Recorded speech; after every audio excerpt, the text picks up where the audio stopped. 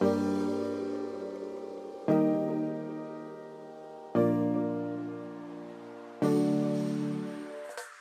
everybody, and welcome back to Mission Control, a podcast focusing on executive directors and nonprofit leaders and how they strive to make positive impacts in their community. I'm your host, Paul Schmidt, owner and creative video strategist for UnoDeuce Multimedia, and I'd like to welcome from Michigan Virtual, Scott Watkins. How you doing, Scott? Hey, doing great, Paul. Thank you so much for having me. All right. So how I always start each one of these, because the title of the show is Mission Control. What is the mission of Michigan Virtual? Yeah, the mission of Michigan Virtual is to help provide every learner an opportunity to use online and digital learning opportunities to reach their maximum potential. Great. So tell me, now I know that you're not necessarily, or you're not the executive director, but what is your position, or as my favorite quote from Office Space, what exactly would you say you do here? Right. Yeah, that is an awesome quote. And it's a little different every day, actually. I'm a senior director for business strategy. So I spend a lot of time thinking about and looking at new and next and positioning the organization, hopefully to be just as relevant in about 25 years as we are today, because we're in our 25th year of existence as an organization focused on online and digital learning, going back to 1998. So truly pioneers in the online learning space, and pretty relevant today. And we hope to maintain that over the next 25 years at a minimum. How long have you been in this role? Yeah, I've been with Michigan Virtual for going on 6 years now. 6 years, but you say that they've been around for 25. Yeah, the organization, like I said, truly a pioneer for online learning, going back to dial-up and yelling at somebody to hang up the phone because you're trying to get connected and everything else. So, holy cow, that is pioneering. Did it always start out as Michigan Virtual, or was it something that ended up being called Michigan Virtual? Yeah, no, it's always started. It's been Michigan Virtual. Our legal name, or our original name, was Michigan Virtual University.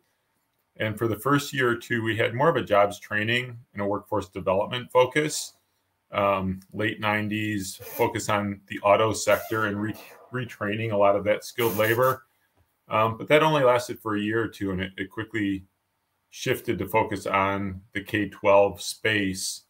And Michigan became the first state in the nation even to have an online learning requirement for graduation back in 2000, 2001 under Governor Engler at that time. And that's really the mission that he kind of assigned and set up Michigan Virtual to pursue as an independent nonprofit. We're a 501c3, and it's really what we've been doing for 25 years now. I mean, I right now that's boggling my mind. I know that I was looking up your background. I guess I didn't look up much into Michigan Virtual because I just figured it was. I've heard about Michigan Virtual and knew about it for several years. I didn't realize the complete age of the organization. I mean, how did you hear about them? How did you end up in this role? Yeah, well, education has always been something I've greatly valued. I started my career in consulting and economic policy and market analysis with a boutique consulting firm called Anderson Economic Group. And then I transitioned into doing some entrepreneurial work on my own, some consulting and a small startup. And I saw the opportunity with Michigan Virtual for a strategy position. And I was actually brought on to help craft a strategic plan originally, which I guess that worked out pretty well, because here I still am some 6 years later. But yeah, it started as a consulting opportunity and turned into a full-fledged role with the organization shortly thereafter. Well, let's actually go backwards a little bit, back into your past. I mean, you have a huge history with, like you mentioned, some strategic developments, market analysis, analytics in and of itself. What is it about the research and analytics side that really speak to you? I love solving problems and I love pursuing opportunities, whether they're opportunities or problems that I face, or probably more likely opportunities and challenges or problems that others face. So that problem solving and that figuring out how to capitalize on an opportunity is something that just kind of fills my bucket. It's what I enjoy doing. Again, whether it's for myself or for somebody else or for an organization. I'm not sure when I figured that out. A lot of times people ask like, oh, when did you know what you wanted to do? And to be forthright, I love to say I still don't know what I want to do when I grow up. I'm pretty sure I don't want to grow up, but but a lot of that comes down to I like to pursue opportunities as they come up, and I like to create opportunities. And I'm really fortunate to be able to do a lot of that in my role with Michigan Virtual. Now, looking at some of the stuff that you've done, you also helped develop a business called, what was it, Adluminate? Is that? Yeah. Yep. It was a startup idea I had for a while, kind of a two-sided marketplace in the advertising space. And I learned a ton from doing that and never really took off. I learned I kind of bit off more than I could chew, and a lot of innovation has to be iterative, and I was trying to boil an ocean. Yeah, it was worth doing just for that learning opportunity. So what was the main thing that you learned from that experiment? Yeah, really it's iterate and do small things to test market and find product market fit.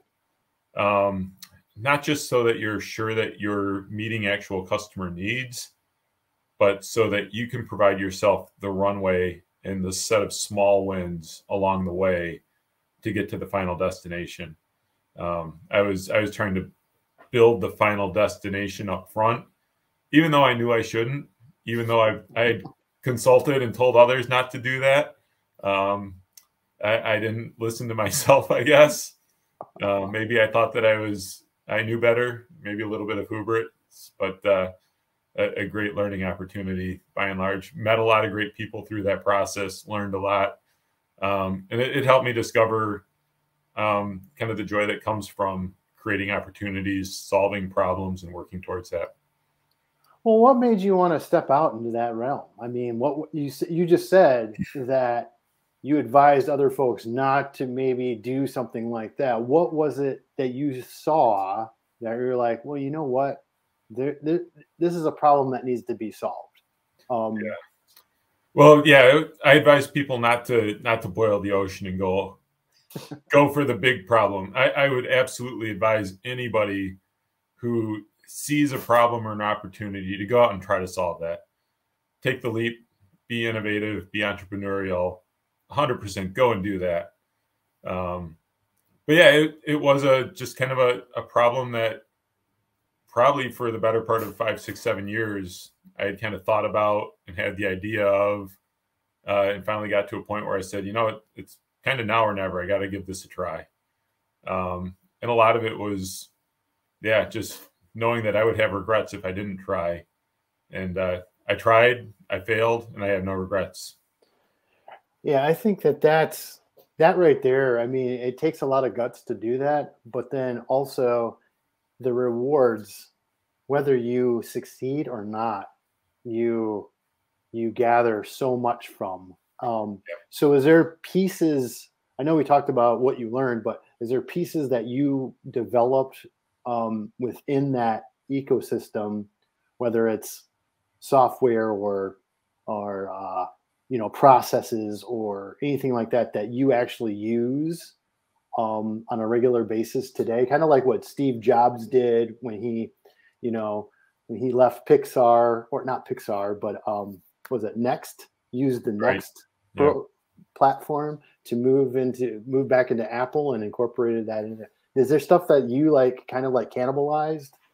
Nothing tangible, no physical or digital assets, but certainly in terms of knowledge and awareness, just being introduced to lean startup methodology, business modeling, and then just getting connected to the entrepreneurial and the innovative ecosystem in and across Michigan. I had the opportunity to present at the idea what was the Michigan Growth, or is still the Michigan Growth Capital Symposium, the green light pitch competition that used to be held at Michigan State and beyond. So just having those opportunities, literally and figuratively being on the stage, pitching an idea, refining it, trying to sell it, trying to hone in on product market fit and solving for the needs and the problems that customers face. Really invaluable lessons that I take and put to work every day. And so now fast forwarding to today, joining Michigan Virtual, what are some of the areas over the 25-year span? You've only been there for, the 6 years, but what are some of the areas prior to the pandemic? We'll get to that in a second, because I know that had a huge impact, but what are the areas that you really focused on aside from K through 12, or is it just really K through 12? And within the organization's history, they've focused a little on workforce development. They've tried some GED stuff. But our primary focus over the entire years, we say K-12, really on the student side, it's been at the high school level and a little bit at the middle school level for student courses. Where K-12 comes in is we do a lot of professional learning too. So online courses that educators, school personnel, school board members, administrators, others can take for their either professional development requirements to keep their certificate in place, or for compliance purposes, courses like bloodborne pathogens and first aid and things along those lines, or simply to become better masters of their craft. That's awesome. What kind of, when you first started with Michigan Virtual, did you start where you are now, or did you have to move up? Where exactly were you, and what was your focus? Yeah, my position has evolved. It has evolved a little bit over time, but not too much. I came into largely the same role with a strategy focus. The original title had more of a business intelligence angle to it, but it just kind of, as we've renamed things, it became simpler to just do business strategy, a little more encompassing. So it hasn't changed too much. One of the main focuses originally and still is voice of customer, and making sure that we're bringing feedback in from our customers, from our users, and we're iterating to make sure that we're meeting those needs and creating value for our users and our customers. I just looked at one of our surveys, that one of the first ones I implemented some 6 years ago. We're now at over 200,000 pieces of, or individual customer responses to that survey over the 6 years. And combining that with student and other surveys, we're probably heard from over 250,000 users just in terms of end of course type surveys. So you've taken a course from us, let us know what you think. 250,000 responses on that get acted on. That's what I'm most proud of for that program, is the information is actionable, and we look at it regularly, and it's used in product development decisions, and follow-up is made when customers aren't satisfied. So we're really focusing on customer experience and customer value. So about halfway through your tenure there ended up being a global event that kind of like threw everybody in a tailspin. How did that global event affect the day-to-day working life of what you are already established doing? Did it increase? Did you have to talk to me about those days? I know that we're 3 years beyond that. However, there's still repercussions and still new things that have popped up because of it. So how did it affect your world? Yeah, it's funny that at that point, we were probably 80 to 90% of the way into completing the second strategic plan that I was a part of with Michigan Virtual. And the vision that we were setting forth under that strategic plan was to allow every person to use digital learning to reach their full potential, similar to the mission I shared earlier. And in the snap of a finger, it pretty much became necessary that pretty much everybody was using digital learning. Now we can talk about whether it was helping them reach their full potential or not. But almost overnight, I think that was March 13th when everything started shutting down, 2020. The next day, or within the next weeks or months, everybody was introduced to digital learning. And I'll say for better or for worse. But it just rapidly introduced everybody to it one way or another. As part of that strategic plan, one of our initiatives, even before COVID, we were thinking about enabling flexible learning models for schools across Michigan to allow schools to have more of a digital first component, even in the in-person, what we might now think about as a hybrid environment.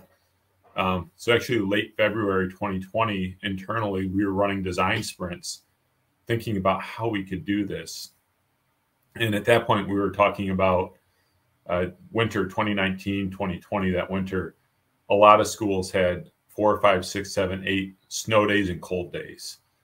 So learning was being interrupted by cold weather, Michigan weather.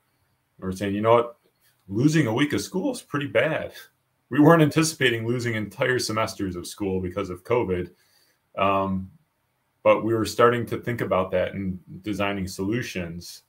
And then, yeah, for better or for worse, along comes COVID, shutting everything down, and really going into what we refer to as emergency remote learning for most districts.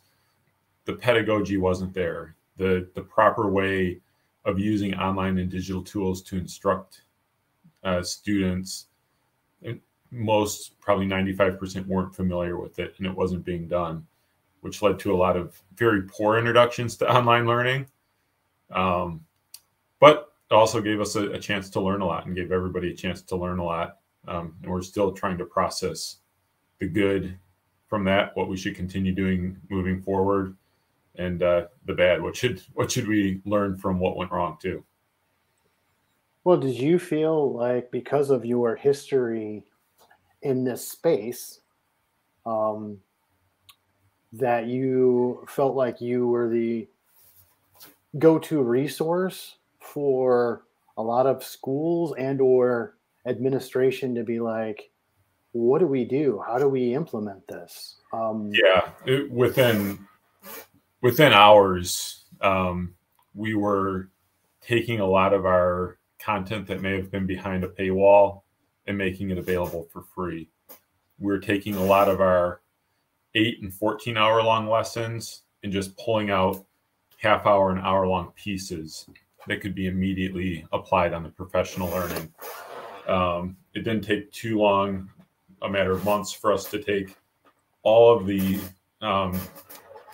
9 through 12, the high school course content that we owned all the intellectual property to, and made all the content freely available on our website, and just setting up tons of opportunities for people to learn from us as a nonprofit to support what needed to be done. It was truly kind of an emergency type thing where we said, let's get it out there. We'll more or less worry about the business or the monetary consequences later. We have resources. Students need teachers to have these resources. Parents need these resources. It's the service we have to provide. So yeah, we quickly mobilized to make so much of that available, while also trying to handle an influx of enrollments into courses, questions about how to run things, all of the uncertainty that was going on for our customers, and then also for our staff too. Staff all of a sudden working from home, kids at home, everything else. Same thing everybody else in the world faced. We were all fortunate to be employed in a very in-demand position. So I don't want to say we had it bad, but it was challenging times for everybody. But as an organization, we did everything that we could to make sure our resources were out there. And was it a lot of long days at the beginning there, just trying to pull these pieces out, trying to get was it like all hands on deck and all that stuff? Yeah, honestly, the best description that I can come up with right now is it was a blur. Days ran together, hours ran together, for a multitude of things, with the work that we had to do, with family being home, everything else. It was a blur, but boy, as an organization, we were a little bit lucky because we had a number of people working fully remote prior to that. So we knew how to do that. It didn't take us time to get a remote workforce set up. Pretty much everybody was able to pick up their laptop, go home, plug in, connect on Zoom, and be incredibly productive. People made a lot of sacrifices, but as an organization, we were very well positioned. So, and also, I mean, with those long hours, long weeks, the fight or flight mechanisms kicking in. How did you and your team really be able to decompress after that? I mean, how did you handle once things started to kind of like even out? What were some of the things that you guys had to do, or just to be like, yeah, we just went through this. How do we process what this was? Honestly, we might still be in the process of doing that. Um, it's been hard to come up for air. A lot of the challenges that anybody has faced because of COVID and because of the change have just kind of continued. We certainly have taken time to celebrate the successes, to look at the enrollment numbers, to look at the impact we've had on the state, to appreciate some of the recognition that we've had as an organization, and kind of cementing our place in terms of being a critical partner to a lot of people in the Michigan education system. But there's still a lot of work to be done too. And there's, I think, a lot of people in our organizations and on our teams even look back and say, oh man, we could have done more, even though there's no way we could have done more. We've got a team of incredibly dedicated educators and professionals that great is never even good enough, right? So it's hard to take that time to celebrate it, but it's a great question, and probably something we need to do a little bit more of. But I know everybody's extremely proud of what we did accomplish. Well, I mean, it seems that a lot of when you think about the heroes of the pandemic, it really falls on the teachers themselves, the first responders, the what do they call your frontline. The front line. Yeah, but some of the technology companies almost who are built on virtual or have built their whole reputation on that. See, it's like, well, they're supposed to be the resource, but no, it's a huge shift. It's a huge shift from the day to day. Yeah. And I think we look at it too in terms of there's still recovery to be done for students and for educators.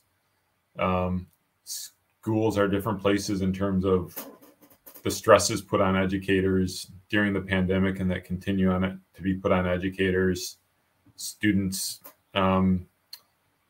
did face setbacks in terms of their access to learning. I don't like to say there was learning loss. Students learned a lot during COVID. It's just not really aligned to what's being tested in state tests. They learned about life. They learned about loss. They learned about grief. They learned about survival. Maybe they didn't learn the algebra that's going to show up on the state test, or some of the critical reasoning skills that are going to show up on state tests, which is all very important and all things we need to get back to. So even once we come out of COVID, we're focusing on high dosage tutoring and getting access to enrichment programs and other things to catch students up, and also to relieve some of the teaching staff of the burdens that come with that profession as well. So is that where some of your focus is going forward? What you learned from the pandemic and moving forward is that some new programming, or is there new programming that you're doing that kind of like stemmed from what you had to learn and pivot to during 2020?